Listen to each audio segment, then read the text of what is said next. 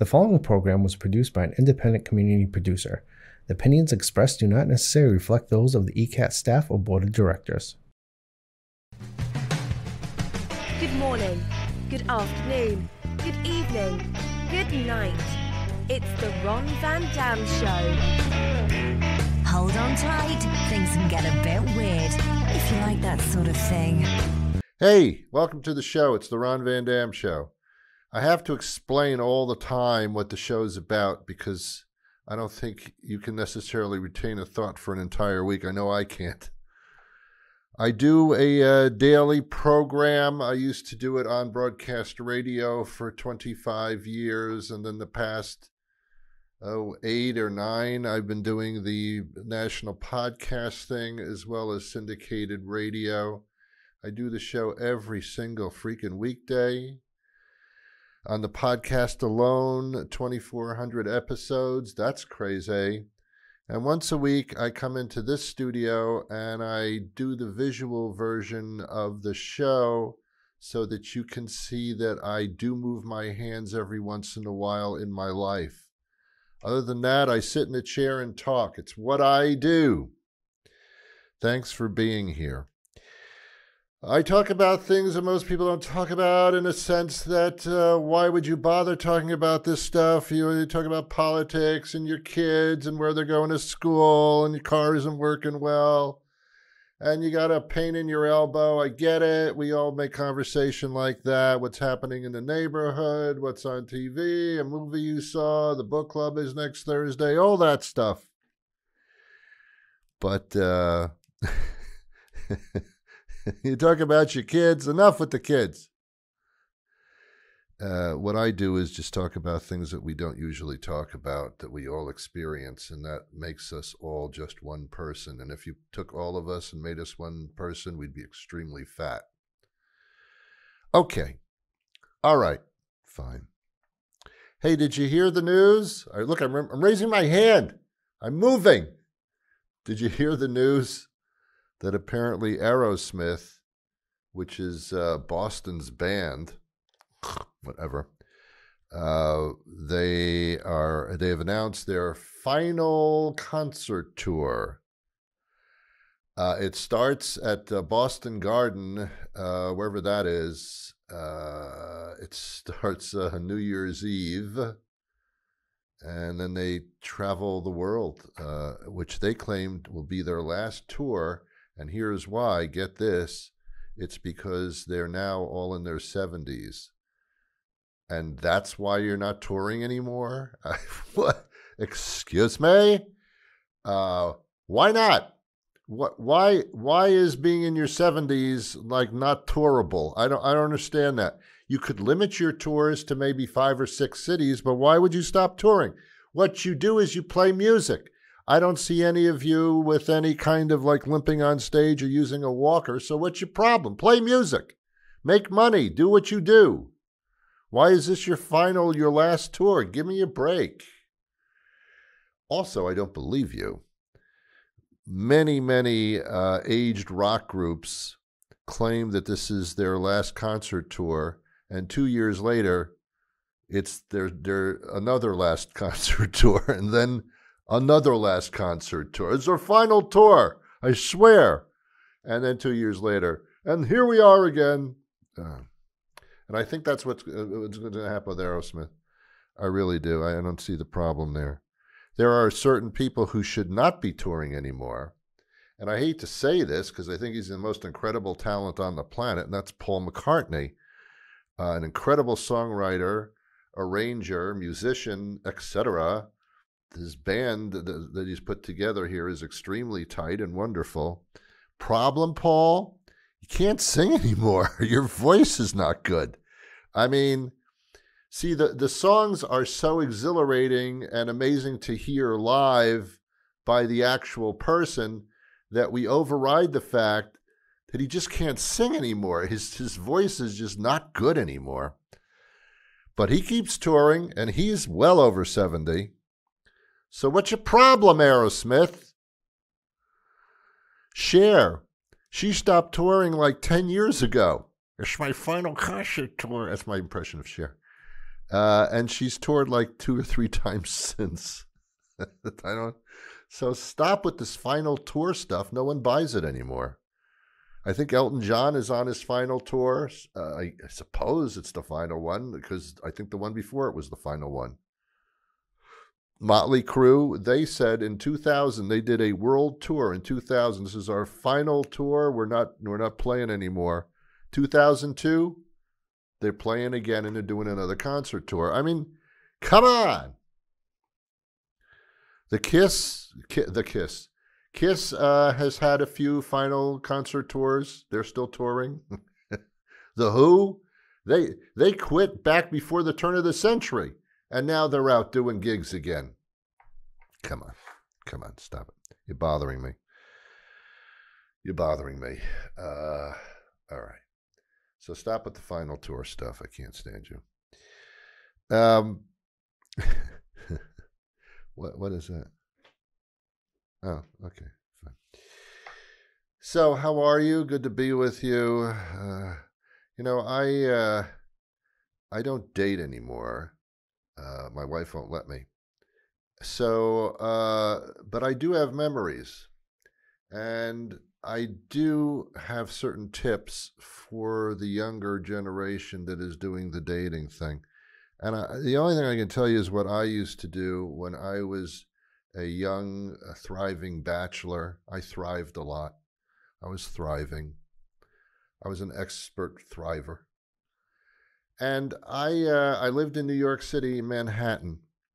What it did was I used to go out on a lot of dates because they were fun, and I was young.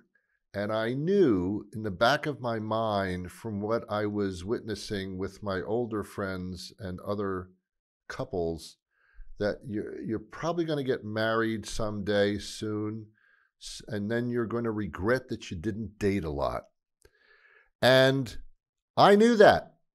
So I dated a lot. A lot. I don't know if you can tell by looking at me. I didn't look like this when I was younger. I dated a lot. And what it did was, because I didn't have much money when I was starting out in my professional life, didn't have much money, but I did like to date, and that meant a problem. I was living in a studio apartment, not this kind of studio. This is a cable studio. This is different. A studio apartment, for those that may not be familiar, is a one-room abode.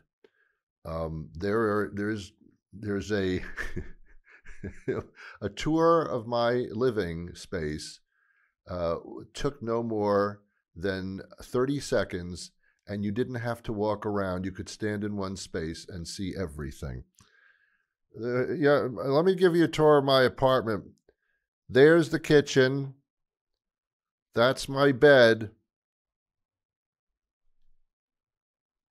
Here's a couch. Did you enjoy the tour? That's it. That was it. There was one separate room, and it was the bathroom.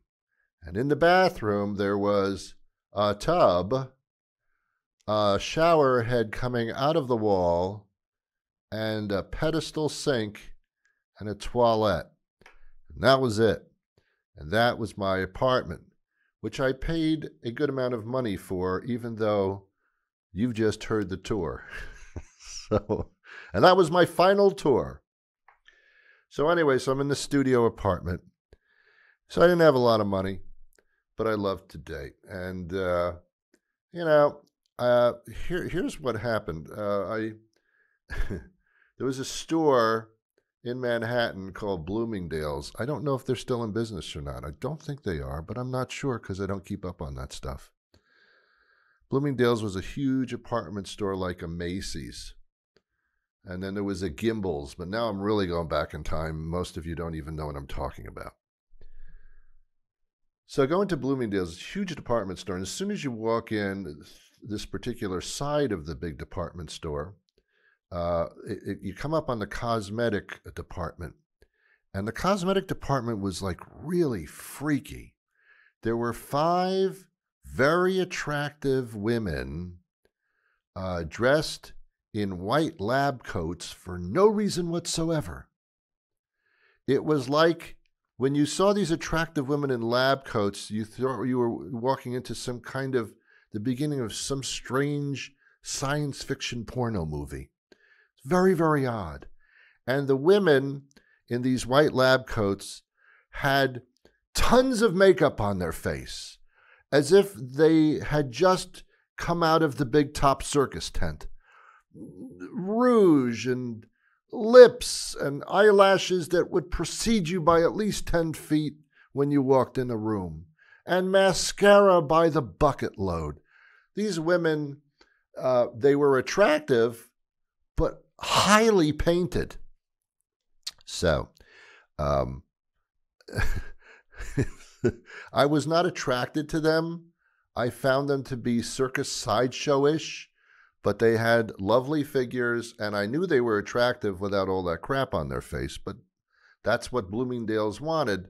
They wanted to show you just how hideous you can look if you wear their product all at once. I don't know why they wore lab coats. I guess they were some type of cosmetic technicians. I don't know what that means either, but that's what they did.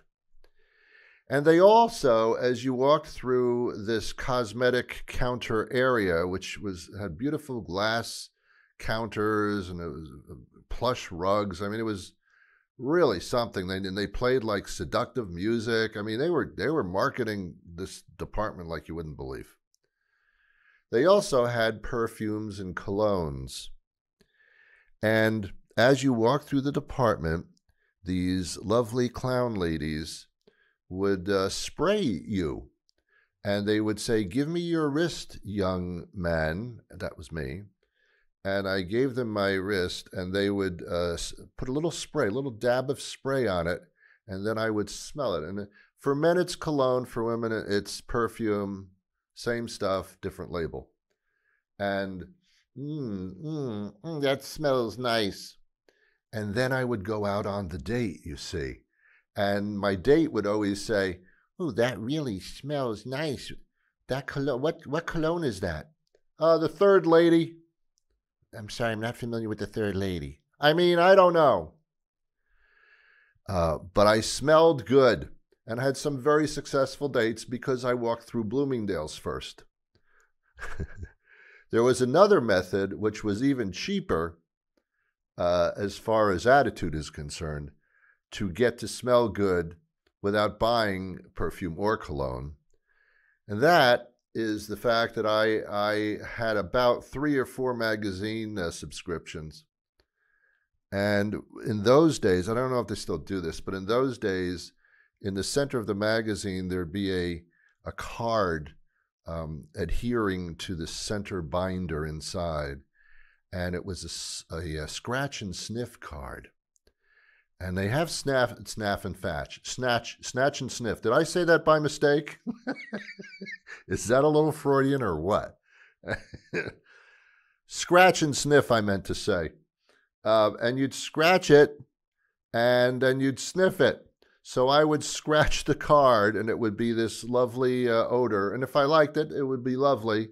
And then I took the card, and I rubbed it on my wrist and on my neck. And that was my cologne it worked for about 2-3 hours. Then I'd rush out the door and go out on the date. And the dates would say, "Ran, you smell lovely. Is that, what is the name of that cologne? Is it third woman on the right?" No. This particular cologne is what we call Middle O Magazine. Middle O Magazine. Anyway, that's some of my dating tips. That's where I got ready for dates, was walking through a department store or rubbing a magazine on my body. I know it's strange. Men have something also called aftershave. To this day, I don't know what that is. I assume by the title of the product that you put it on after you shave. See, I have no need for that. I do shave here, but I don't shave here. So I save a lot on aftershave. I don't know the difference between aftershave and cologne, to be honest with you. I think if you put cologne on your face after you shaved the area, it would burn the hell out of your skin. I guess aftershave doesn't. That's my guess. I don't know. I didn't do any research. I didn't Google that. I assume. I really don't know. I don't know much about it. Yeah, but that's some of the stuff that we used to use to get ready. They also call, something comes in a bottle, and I think it's French, and it's called eau de toilette. And I think that's like a very mild type of perfume. Ladies, is that what that, ladies? There's no ladies here. Is that what that is? Eau de toilette? Have you heard about that? It's toilet water, but not apparently it's a thing. And it's been around for centuries, and it's they call it eau de toilette, and you put it on your skin and you smell good. And but I think that's toilet water. I don't know what that is. It's a bad marketing name for this stuff that they sell, like for $30 a bottle. And anything you're going to sell that you put on yourself and you're supposed to smell good, the word toilet should be nowhere near that. Just saying. I'm just saying. I have no idea how long the show is today because I forgot to time it. So, I don't know where we are. But I'll continue with the show anyway. Whoa. I apologize for that. I interviewed, on my regular weekday show, I do interviews, and I was interviewing a guy who wrote a book, which is what I do a lot of, interviewing people that wrote books. I don't interview them because of what it says in the book. I interview them because they basically had no life while they were writing the book. And I find that fascinating. I like to speak to people that are different. And writing a book, you're a different kind of person. Some of the books suck. Some of them have ghostwriters, I guess, which is spiritually weird. They don't actually write the book. A ghost comes in and writes it for them. Ooh, that sounds odd. They're headless and everything. Ghostwriter is someone who knows how to write. An author of a book is someone who doesn't know how to write, has to hire a ghostwriter. They call it a ghostwriter because their name is like maybe in the book somewhere, like shoved in the middle so you can't see it. And they pay the person to write the book. Well, did you write the book? Oh, yes, I did. No, a ghostwriter wrote the book. Not in every case. But anyway, so I do interviews with authors. And this particular gentleman, he started a website called OtherWeb. I think it's .com.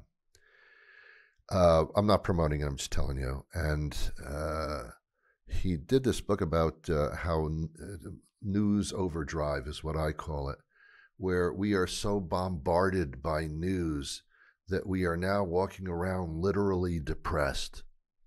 And you don't know it, but you are depressed. If you're the kind of person that watches CNN, MSNBC, God, I don't know why you would watch Fox News, but if that's the case, you are bombarded by news. And it's an awful thing because they are not news shows really. They tell you something that's happening in the news, and then they discuss it and analyze it for 17 hours. No matter what the topic is. They bring in experts. They bust them in from other countries. They're doing satellite things from the North Pole. They've got a screen. It's like a Zoom screen with like 10 experts on it, because a kid lost his lunch at the grammar school. It's amazing. Most of the news that's being reported and then analyzed for the next 17 hours is depressingly horrible news. Horrible news. Mass shootings, war, political idiocy. I mean, things that are just like incredibly depressing. when you're bombarded by negativity on a regular basis, it does nothing but cause angst and anxiety.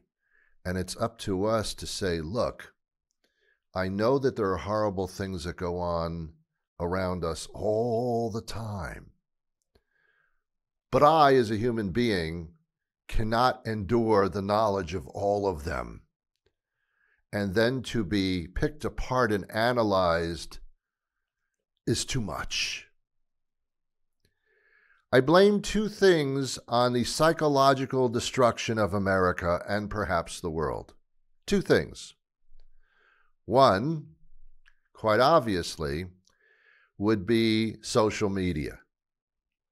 Thank you, but no thank you. You have destroyed our ability to be individuals. Now we all feel like we have to belong to a group or some kind of subgroup. I have to find people to validate what I'm thinking, otherwise what I'm thinking is no good. That's a new thing. That's a bad thing. It used to be in order to feel like you were being bullied or torn apart, you had to go to the schoolyard during lunch period, or maybe a little bit in the gym locker room. That's where you'd be bullied and knocked down to size psychologically. Now, social media will take care of that anytime you want to have your reputation torn apart, people talking about you, maligning you, throwing you death threats. Welcome aboard, social media. Thank you. Thanks a lot. I can take away the good stuff you do for social media, and I'd be fine. I existed fine without you before. I'm worse off with you now. Number two, because I said there were two things, I can't just do one. Number two, oh my God, cable news networks. I'm not talking about CNN per se. I'm talking about Fox, MSNBC, Newsday, whatever you want. Any show that discusses the news 24 hours a day must be stopped. Well, Ron, you don't have to watch these channels 24 hours a day. No, and I don't have to eat ice cream or sugar or drink alcohol. But because of those things, I eat sugar, I eat fat, and I need alcohol. Come on, man. That's not news. That's not news. You know that these networks need to fill 24 hours a day, every minute, or at least 20 hours a day. They're entertainment. They're discussion. They are not news at that point. Real news seems to be local news. There are some exceptions, but basically, your news in half an hour with a feel-good story at the end, something about your community where you live, that would give you a connection and a result of attention. But I can't be concerned about a couple of people in the Sudan. I mean, I'm sorry, but I didn't do this.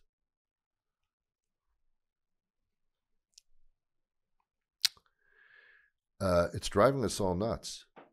And it's up to you to set your own limits. Don't watch the news late at night. Don't watch the news after dinner. Don't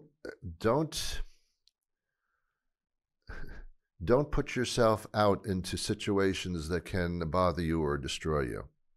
And you may say, hey, the news doesn't affect me. It does. You don't even know it. Take a short commercial break, and when we come back, we'll wrap up the program, because this can't go on forever. Give the gift that says, I love you. The gift that says, happy birthday. The gift that says, get well soon. The gift that says, you're the reason I went into the priesthood. The gift that says, congratulations on not getting indicted. The gift that says, I want to cover you in warm chocolate pudding. The gift that says good luck in clown college. The gift that says thanks for removing my unsightly wart. The gift that says sorry about giving you food poisoning. The gift that says I'll see you in hell. The gift that says remember the good times we had in prison. The gift that says I want to make sweet love to you on the white sand beaches of Rio while your hot cousin watches. The gift that says thank you for the kidney. The gift that says you deserve all the best, but this will have to do. The gift that says thanks, Jesus. Whatever you want to say, you can say it beautifully with a timeless gift from Phyllis Gorman's House of Macaroni Art on Route 94 just past the Rotary, across from Sweaty Palmer's Adult Emporium. Well, there you go.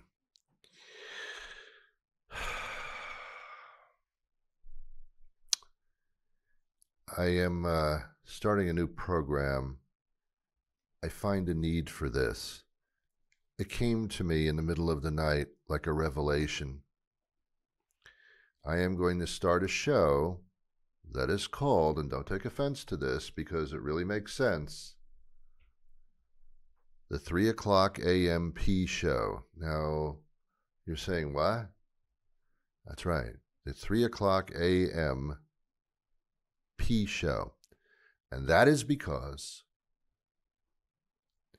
most people after the age of 50, especially men, have to get up in the middle of the night to pee.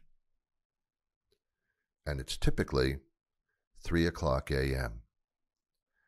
You're saying, Ron, that's ridiculous. No, it's not. If you did a poll, and I know you won't, how many people get up in the middle of the night on almost a regular basis to pee? Come on. Come on, raise your hand. Come on. Be honest. And I used to think it was just men that did this over a certain age. And then I started quizzing women about it, which made it a little uncomfortable. But I asked someone, I said, do you pee in the middle of the night? These are people that I know fairly well. Otherwise, I don't tap strangers on the shoulder at the mall and say, excuse me, do you get up in the middle of the night to pee?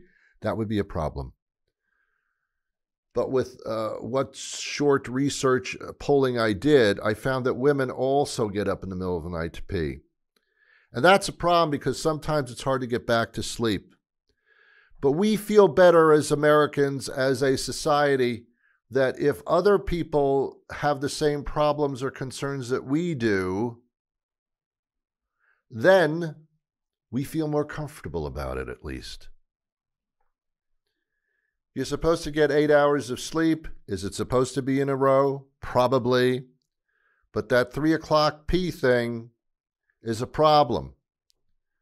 So I thought, hey, for those that can't get right back to sleep, there should be some place to go, an immediate, instant club that they can tap on the shoulder and say, I just got up to pee.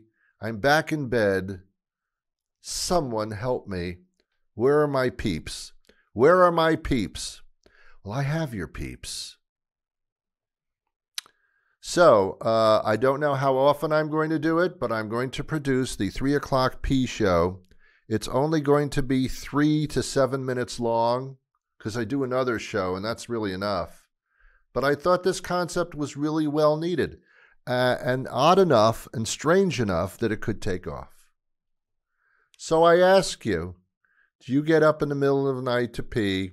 Is it usually 3 o'clock? If you do, Google the 3 o'clock a.m. P show, and we'll see what happens. All right. I don't know if I'm out of time. Again, I did not set the clock on this one.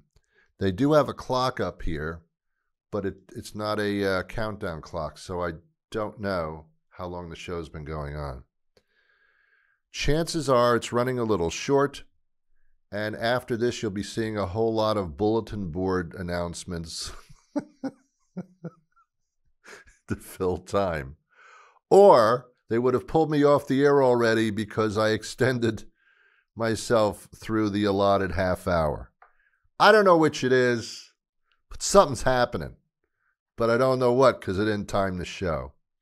Hey, my fault. My bad. What are you going to do? What's the big deal? All right. Try to get a good night's sleep. Thanks for being here.